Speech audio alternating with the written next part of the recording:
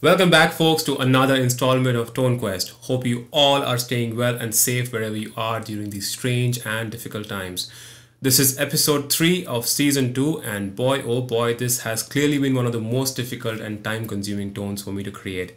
Yes folks, we are talking about the amazing tone from the man Plini himself. Now I've literally spent a week or probably more trying to dial in this tone, so I'm confident it's not a lot if I ask you to stick around and not skip the video. So bear with me and let's dial it in.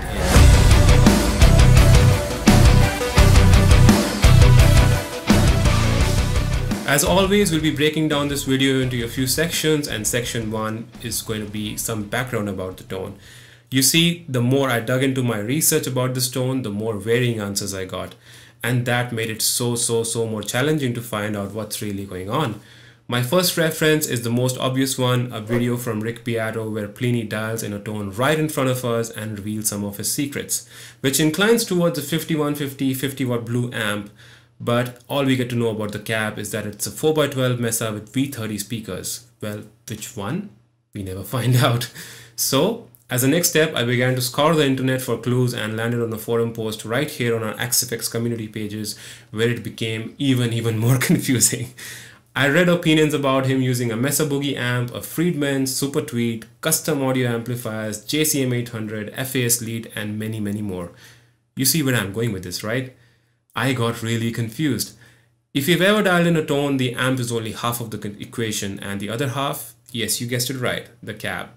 No one talked about a cab except for one kind gentleman who hinted towards a combination of Mesa V30 cab and an ENGL V30 cab. But unfortunately, that also did not bring me close. So as a next step, I tried out the trial version of Plini's signature plugin, Archetype Plini, and it did sort of give me an idea of what the tone should sound like, but again, which amp is it based on? No one really knows. People claim that it's either a Friedman or a 5150.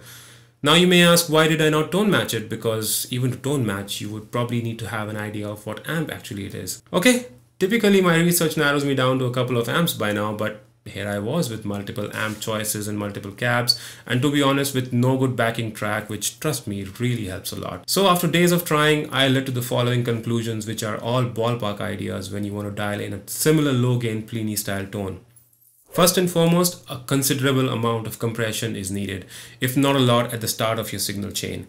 Second, an overdrive or a drive pedal for extra tone and boost perhaps is going to help. The amp is probably going to be a choice between a 5150 or a Friedman of some sorts. I ruled out the other amps choices by year and days of trying out. The cab is probably a 4x12 Mesa V30 cabinet mic'd with a ribbon 160 mic, which is not available in the XFX.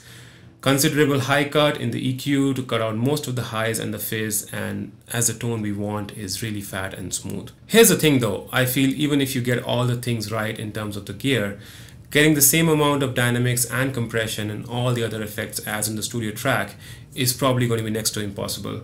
So be prepared to accept some compromises. Are you with me so far? Yes? Then let's dive in and dial it in. Alright guys, this is going to be section 2. This is where we're going to be going into the Axe Edit and dialing in the preset from scratch. For reference, I'm playing my Ernie Ball Music Man JP15 guitar. It's got the Ernie Ball regular slinky strings on there. I'm pretty much playing on the neck pickup. If you haven't checked out the playthrough yet, I recommend you go and do it right now so that this video will make much more sense to you. Okay, usually what we do is we start off with an amp and a cab, but this time we're going to start things differently. We're going to start from the beginning of the signal chain and then jump into the amp and the cab. So first things first, we're going to dial in is the compressor. Now, if you've checked out Plini's videos, he usually talks about having a lot of compression, and we know he loves a lot of compression, especially for his low gain sort of a tone. So what we're going to do is start off with a compressor here. I'm going to change it from a studio comp to actually a pedal comp because this is somewhat in line with his signature plugin Archetype Plini. What I'm going to do is I'm going to change the compression and add a lot of more compression. I'm going to bring it up to all the way 10. I don't think I changed any of the other values in here. I'm going to leave pretty much as it is. Next up, what we're going to do is actually add the amp. Drum roll. Which amp is it going to be? And it's going to be a 59 bass guy. I'm just kidding folks, that's the default amp that comes up when you choose an amp block. Obviously, as I talked about the amps in the section 1, if you've missed that, you should go and watch it.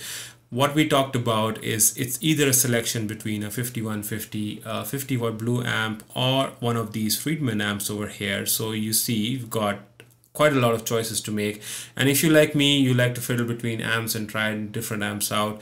If you try and choose the 5150 50 watt blue or the Friedman BE, you'll be splitting hairs and you'll be going on for days and days trying to figure out which one sounds better. To me, they both sound pretty much the same. Obviously there's going to be differences, but my ear can't differentiate them too much, so I actually chose neither one of them. Which one would I go with? I actually went with the Friedman HBE, which is the hairy brown eye. Don't ask me why it's called hairy brown eye, it's just called a hairy brown eye. We're going to leave everything at default here. What we're going to do is add the cab as well. Now, from what I talked about earlier in section 1 again, it's probably going to be a V30 cab with Celestion speakers, and it's probably inclining towards a Mesa cab as well. So if you hear his tone, I'm pretty confident he's pretty much using a third-party IR or a different cab outside of the stock cabs. But I did settle down on a couple of cabs, so I'm going to talk about these right now. If you talk about Mesa V30, the first cab that comes to your mind are these two, is F073 and F074. These are stock cabs. The first one is a 57 to 121 and the second one is a 906 to 421. These are mixes of the mics that we use to actually make these IRs. Now, if you remember, I talked about the 160 mic being used on his signature plugin, and that's what we want to simulate, but that's not available in the Axis FX 2. So if you Google, you'll find out that it's pretty much a mix of 57 and 121 is what's going to bring you close to the 160 mic. So I went ahead and chose this cab, which is a mix of 57 and 121. I also made this a stereo ultra res this time. I'm going to turn off the link because I don't want the same cab. What I chose as a second cab is actually a Fractal cab, which is the V30 84047. You can Google and find out more about this cab, but I really found it very, very close sounding. Again, this is by ear, this is no rule as such. There are more V30 cabs in there which you can try. You can also go for the F757 Recto or the M160 Recto over here. They can also sound good. Or if you have third-party ERs, you can feel free to change that as well. This one, I actually went ahead and mic'd with a Ribbon 121 mic here because, as I said, 57 or 121 is going to get you close to the M160. And this, I think, was a good set of a mix of cabs for me to get the sort of tone that I wanted. Now everything is at default. This is how the tone is sounding. I'm going to play a part which is on full volume.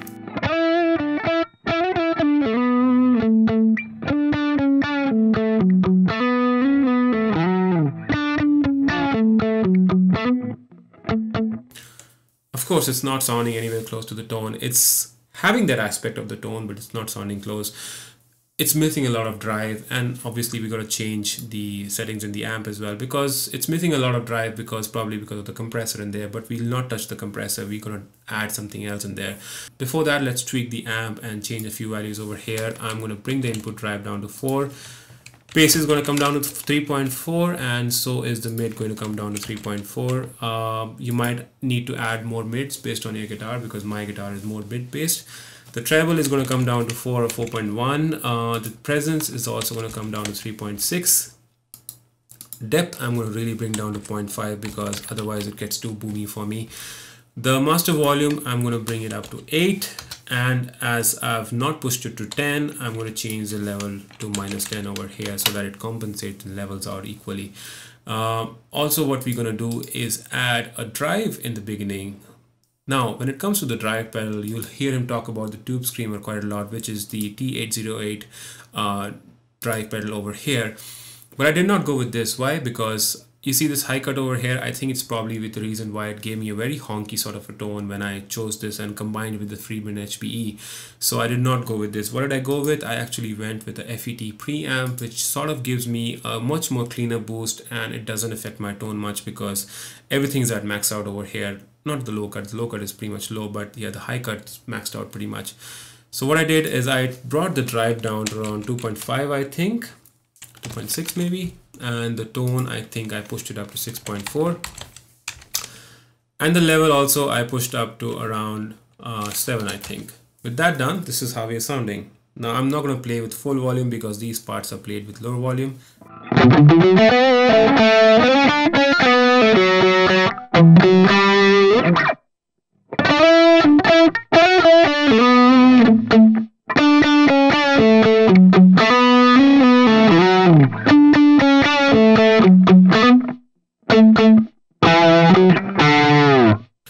That's sounding very nice, and I think it's getting closer to the tone that we want.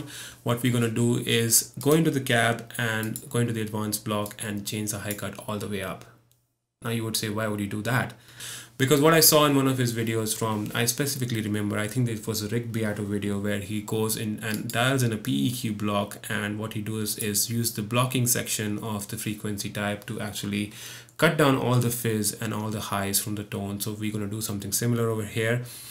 We're going to change the frequency type to blocking, and this is where you can play around and choose the right frequency for you. For me, I think 6000 Hertz worked really well. It helped me in cutting out some of the fizz and some of the highs from the actual tone. Now you might not hear them very clearly when you're hearing them on your desktop monitors or your pair of speakers, but if you wear headphones, you can actually hear the fizz getting cut out and you'll hear the difference. So with that done, this is how we're sounding.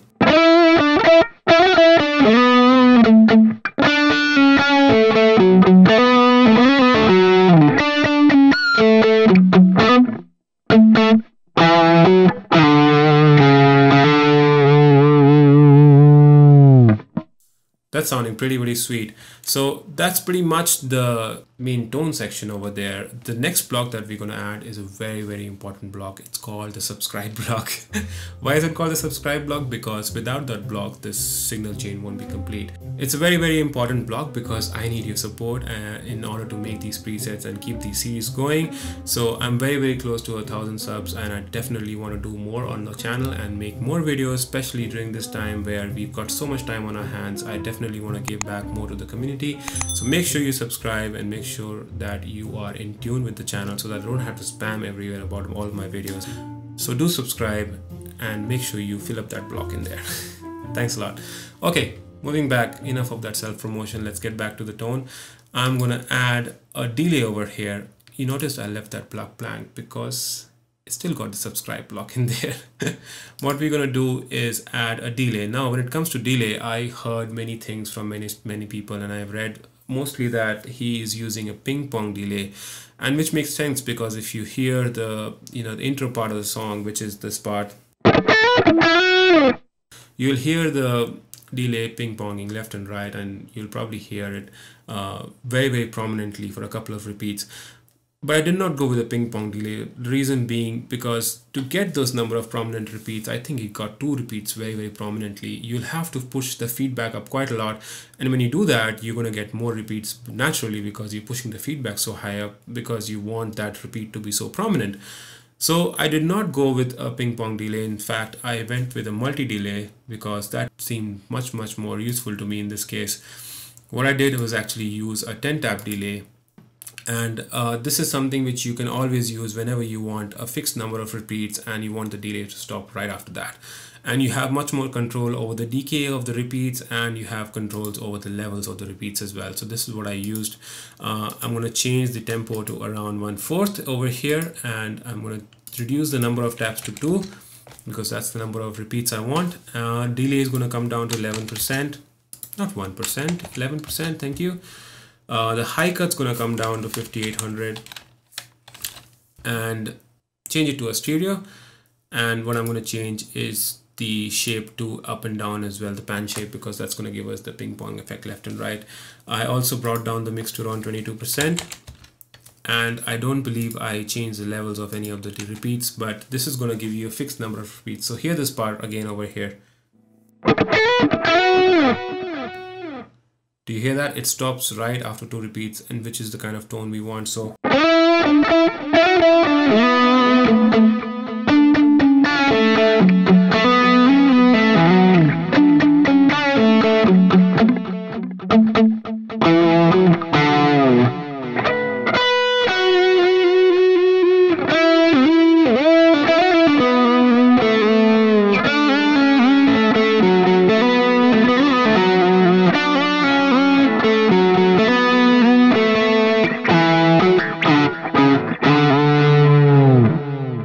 sounds really good to my ears. Now you could use a ping pong delay, and I've in fact left the delay block in there for you to turn it on.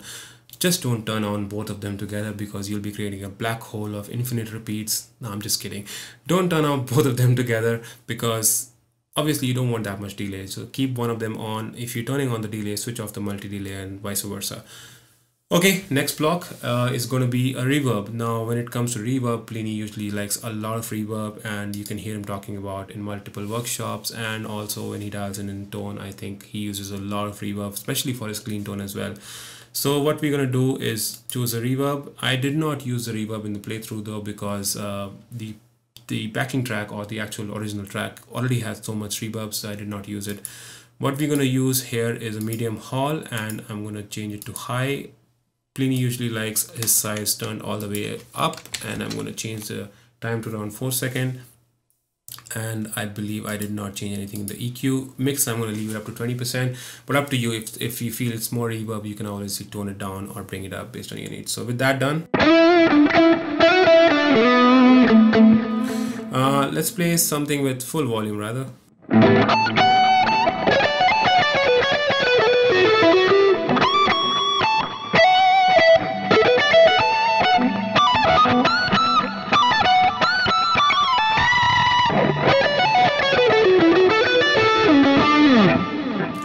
Well, that's pretty much it, folks. That's how the preset is sounding. You know where the preset is going to be sitting. It's going to be on Exchange. Download it today and give me your feedback. Make sure you like the video and make sure you subscribe if you like the content, and I'll see you guys in the next episode for ToneQuest. Keep rocking, stay safe, folks, and do not go out if you don't need to. Cheers, keep rocking, bye bye.